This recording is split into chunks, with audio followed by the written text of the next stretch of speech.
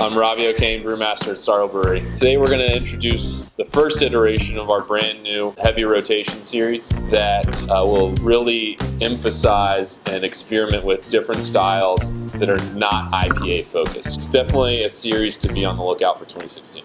So Daily Grind is the first iteration of this heavy rotation series. It's a Peppercorn Farmhouse Ale. What we've done is we've taken the traditional Belgian Farmhouse Ale and we've added a little bit of oomph to that spicy yeast characteristic. So we've got white peppercorns, black peppercorns, and then my personal favorite, Szechuan peppercorns. There's definitely some spiciness to it, but it's almost a citrus characteristic that pairs extremely well with the Farmhouse Ale.